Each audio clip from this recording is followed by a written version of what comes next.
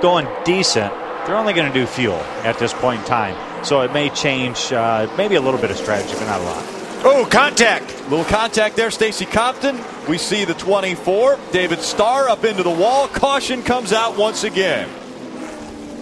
Now Austin Dillon is definitely just learned something else right now, too. Is a little bit of contact and sure ruin a couple guys' days. Yeah, David Starr made some pretty good contact with the outside wall.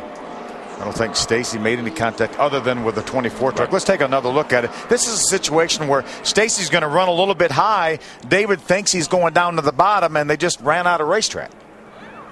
Rick Crawford does a nice job avoiding Stacy Compton.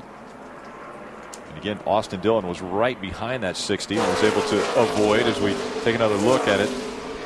Yeah, that was just tight racing. I mean, it looked like the 24 wanted to come down to that line, maybe thinking the 60 was going to go a little bit lower than that.